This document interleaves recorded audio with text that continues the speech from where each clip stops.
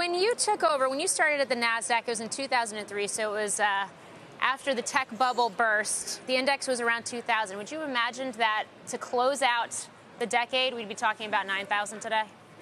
I wish I could say I had imagined that, but no, I really could not conceive of that back in 2003 or 2004. It's been remarkable. In terms of the Nasdaq Composite, 2,700 companies, weighted by market capitalization. If you actually look at the companies that have been powering this move, almost a third of the entire index's weighting is coming from 5 names. It's Microsoft, Apple, Amazon, Facebook, and Alphabet, specifically the Class C shares. How sustainable is this move above 9,000 when you think about it in those terms? Well, I think it's very sustainable because you have to understand that these companies, not just those 5, they're fundamentally based upon technology, and their marginal revenue dollar tends to drop to the bottom line. And one of the questions I've been wrestling with is you have GDP growth at around 3%, the market growing up around 30%. How do you reconcile those two factors? And in the research I've done, you see that the Dow Jones Index correlated to the GDP growth kind of fell apart 10 years ago. And really now you have to look at revenue growth relative to how the GDP is related to that. And if you see that, understand the business model of the technology companies, you can certainly see a very strong path forward. Yeah, and it certainly feeds into another point I know you make, which is that tech innovation is really bringing in, it's ushering in a new economy. How do you think about it? Well, when you look at the world, if we have 3% GDP growth, and that correlates to 3% revenue growth, right, and that's what we've witnessed the last 10 years, you have to recognize that 3% revenue growth could easily drive 10% profit growth.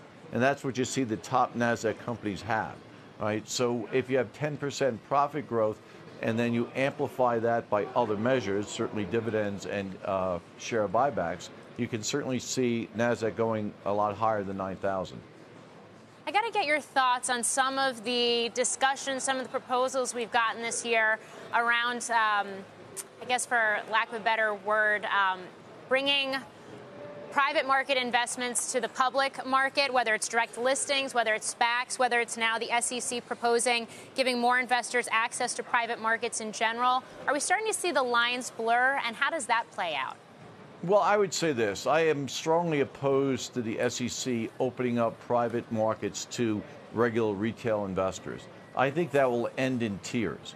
When you look at the private market investing, and I do a lot of that today, you don't see what we call common stock.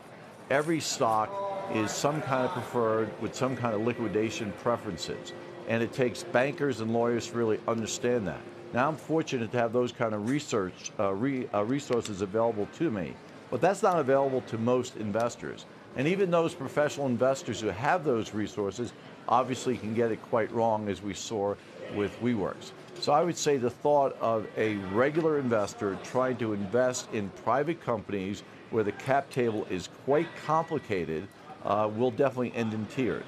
The only way I can see a path to doing this is make sure these investors don't directly invest in private companies, but having companies such as Blackstone or Carlyle there representing them in the marketplace. But you have to understand, it is not the public markets. You have information asymmetry, and the cap table is typically weighted against you. It's interesting to hear you talk about it that way. It doesn't sound like you think there's some sort of valuation reckoning coming within the private markets right now, especially on the heels of WeWork. Well, you see that certainly in the post-WeWorks era. The private market valuation is different than the public market. Common stock is different than preferred stock.